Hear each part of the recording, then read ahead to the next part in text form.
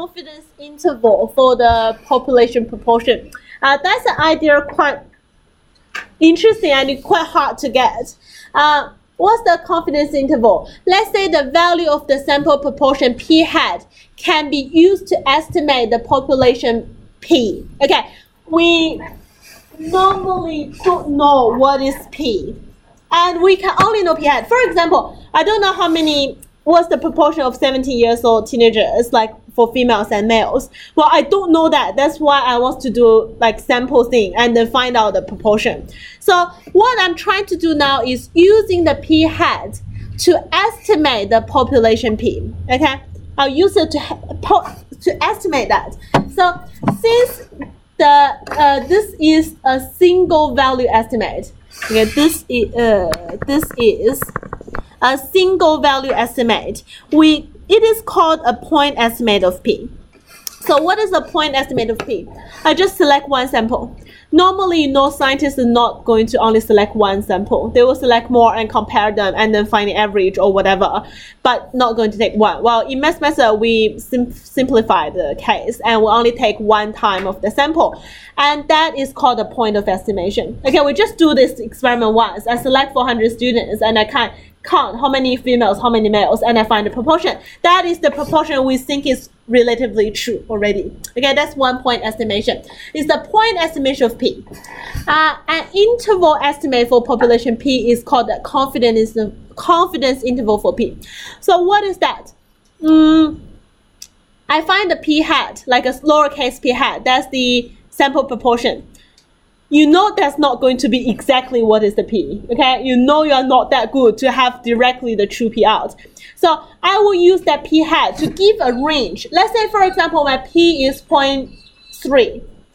Then I may use a formula. I'll give you the formula later. Use the formula to find out the range. For example, 0.3. So it's 0.1 to 0.4. Okay? I will say that's my confidence interval. 0.1 to 0.4 is my confidence interval.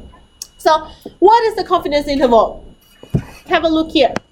I have different confidence interval. It depends on how much I'm confident about. I would say 0.1 to 0.4 is 95% confidence. Okay, I'm 95% sure, almost like quite sure that the true mean will lie in between that. Well, there is a possibility it's lie outside that.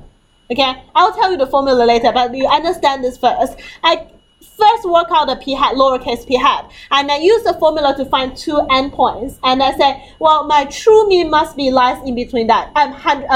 You can't have 100% sure. I'm 95% sure of that. Okay, I'm 95% sure of that. You can have even wider range, and I'll say that I'm 98% sure the mean will be here. Well, there is 2% of the chance that is outside. It's possible, but it's very unlikely. Or I can say a lower. I can say a 90% of the confidence interval. It can become narrower. Okay, it's not containing that much values, and then make it narrower. So it like this confidence interval. Oh my God, where's my charger? Don't. Okay, safe.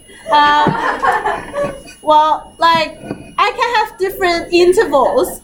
And that interval is about 90%, 95%, 98%, like 99% even, or 99.9, depends on you. But you won't have 100% true. If it's 100% just negative infinity to positive infinity, I'm 100% sure it must be there. Okay? There's always a chance that the actual mean will lie outside that. Okay? So how do you calculate that? Let's just go through this terrible formula in a terrible Friday afternoon. And I hope you can get some of that. If the sample size is large, okay, then the p hat is normally distribution with that. You know that, right? We just figured out that it's a approximate normal distribution. And approximately 95% confidence interval can be calculated as, well, 95% is within 2 standard deviations. Do remember that. It's about -2 to 2, but it's approximate 95. It's not exact 95. The exact 95 is -1.96 to 1.96. You don't need to know that. You can use your calculator to work out that. But like in part 1 exam, you still treat -2 and 2 as 95%. But actually 1.96 to 1.96 is the actual 95. Well, it's quite close to 2. You can see that. Okay, you want Z. Like, let's say Z is in between those two values will be 95%. And what we have to do here is x minus mu over standard deviation. That's standardized. And standardized the value. That becomes a z. That's a z now. Why is a z? I use the p, is the x, minus lowercase p, that's the true mean, over the standard deviation, that is the standard deviation. Go above, that is the standard deviation. That is the standardized, and that becomes a z. Okay, I'll say z in between those two values give me 95%. And the next thing I will do is times the standard deviation on each side. Okay, times the standard deviation on each side. You don't need to know this. You don't need to remember that. I'm just going through this, make it more clear to you. Okay, to that. Okay, and then I have my lowercase p will be subtract the p hat on each side. Okay, add p hat. Well, you rearrange it. And you have lowercase p is in between that. Okay, so what this equation actually telling you? My actual p in between those two numbers, the probability is 95%. Okay, my true p in between those two range, that will be 95%. Well, you don't need to know why. That's just all by the formula comes out. You don't need to remember this proof, but you need to remember the formula. Okay, you need to remember the formula. So I will say, when I can calculate the two nth values, okay, the two nth values, I will say in between that interval, I'm 95 confident my p will be in that range. So what is my, well, I don't want to make things complex, okay, what you all need to remember is this equation here. Okay, it's all this equation here. What is that? P hat, okay, let's go through one by one. P hat is your point estimation. Well, I know I'm not explaining things clear above because I don't want to confuse you too much and go through all these complex calculations with you. You don't need that. Okay, that's just a proof step why it's true. Well, maybe I don't. Well, if not including that, it's bad, like where it comes from. I still need to show you where it comes from, but you don't really need to clearly go in every single step.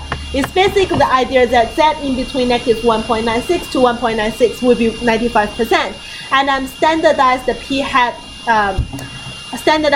hat distribution, and then rearrange everything, make p in the middle, and then have two values on the left and right, and say that's 95%. That's the whole point of it.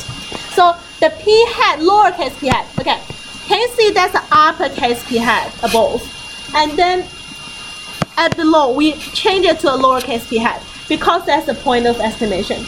I'm not going to do a lot of estimation and then find the p hat value. I'll just use one time of the estimation, give that p hat. That's called the point estimation. So those two p hat is the point estimation values. Okay, what's that? That's the standard deviation of p hat. Okay, can you see the difference? Do you remember that standard deviation of p hat is actually p1 minus p over n? Do you remember that? It's not p hat. Okay, it's not p hat. But we don't have p now. Well, if I know p, why I'm talking about confidence interval? I'm 100% sure my p is that. Well, there's no point of talking about confidence interval anymore. So, well, I need to find my p to find standard deviation. Therefore, I'll use p hat directly instead of p to say that's a point estimation of my p, and I'll use that to treat it like my standard deviation.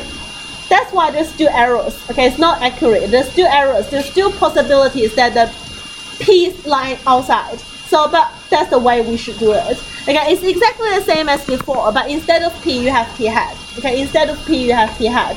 That's the point of estimation, point estimation. So we have it here. And the last thing is this 1.96. What's the 1.96? And like you plus 1 and you minus 1. Can you see they looks identical?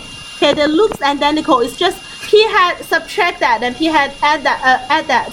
So what's that 1.96? So it's the probability negative 1.96 to Z 1.96 gives you 95%. That's the 95 confidence interval, and that's the value you need to find on Z. What can give you a 95 confidence interval? That's the two values on the Z normal.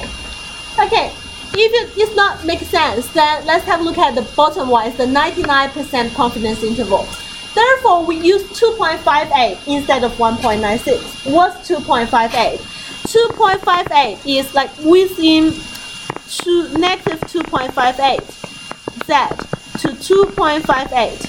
That's a 99%. Again, you don't need to remember that. What you need to do is just, you know what is 99%? You have 99% here, 1% outside, that's 0.5%. So on the left of that number is an inverse normal of 0.995, 0.1. That's the inverse normal, and that will equals to 2.58. That will give you 2.58. Okay, so that's how you find the 2.58. You're not going to remember all of that. Well, if you can, that's good. If you can't, just use calculator to work that out.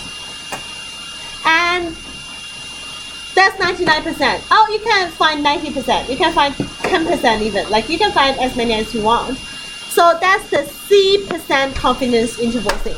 Okay, C% confidence interval thing. Well, can you see the formula exactly the same? The only thing changed is the 1.96, 2.58, and this K. Okay, what is the K then? The K must be the probability. Well, it's here. The probability in between negative K to positive K give you C%. Okay, if that gives you C%, what you put into the calculator is, well, in between that to that is C%. Well, what you have on this side or this side is the same. Okay, it's 100% minus C% divided by 2. Right, like you have C% in the middle, then use 100% 1 to minus that, and then divide by 2 is on each side. Why we need that? Because I want to know the area. So that's the K. That's the negative K. I want to find all the area on the left hand side of K. So you will use 1 subtract that. Okay, you use 1 subtract that. That is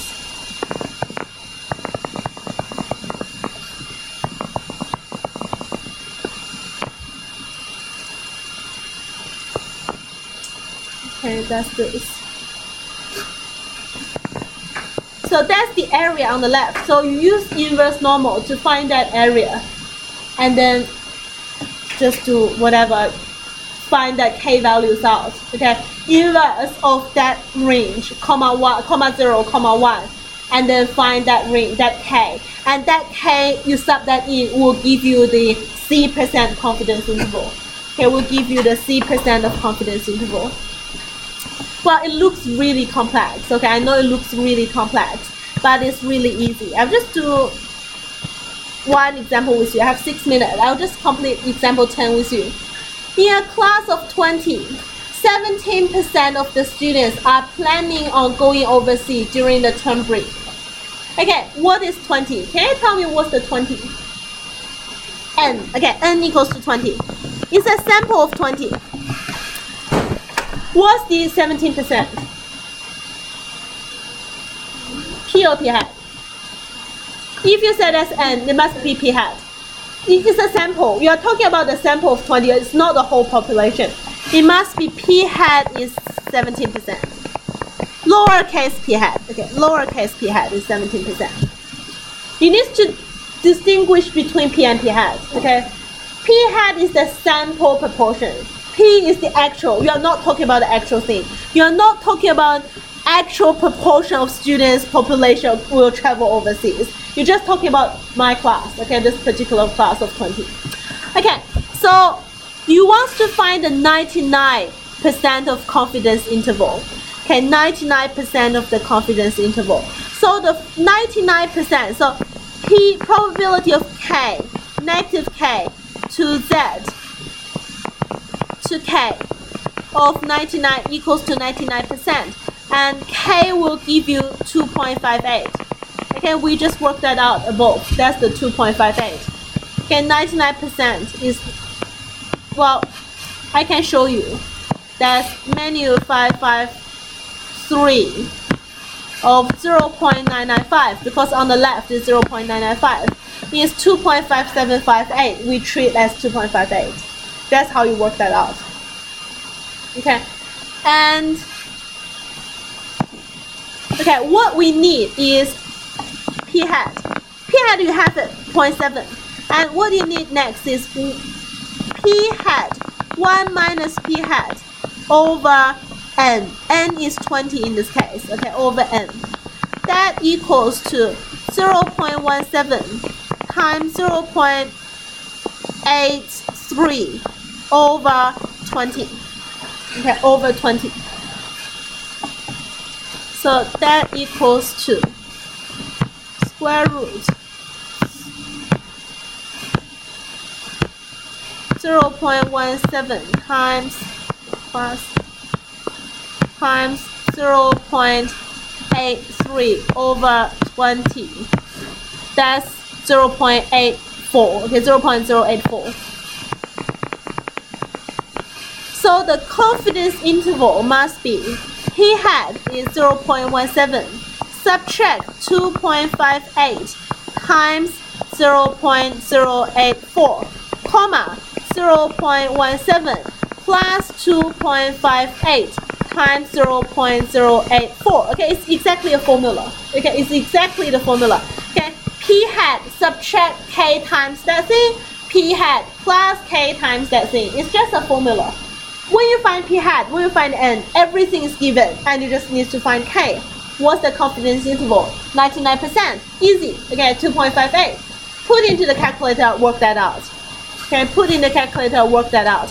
So what you need is, where's my calculator here? 0.17 subtract 2.58 times what? Times the thing above. Okay, you have that thing. Okay, which is negative, which is not good. But let's say the positive 0.17 plus 2.58 times that. That's 0.38. Well, you will put it back to 0. Your proportion will not going to be like negative. It will be 0. You need to adjust that in a reasonable range. So it will be a 0. So negative, you're not going to have negative. You have 0 to 0.38. 3867.